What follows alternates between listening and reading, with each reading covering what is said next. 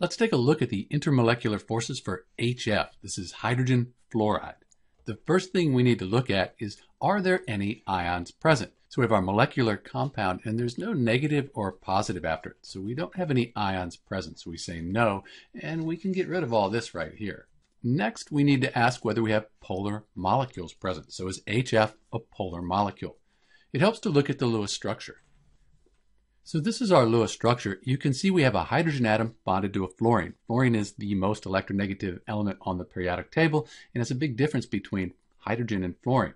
That means the electrons in this bond, they'll spend more time with fluorine. So fluorine is a polar molecule. So yes, fluorine is a polar molecule. Next, we need to ask whether the hydrogen here, it's bonded to a fluorine, oxygen, or nitrogen. And we know that it's bonded to the fluorine here. So because of that, we can go over here, yes, and say that hydrogen bonding is the predominant intermolecular force here with HF, hydrogen fluoride.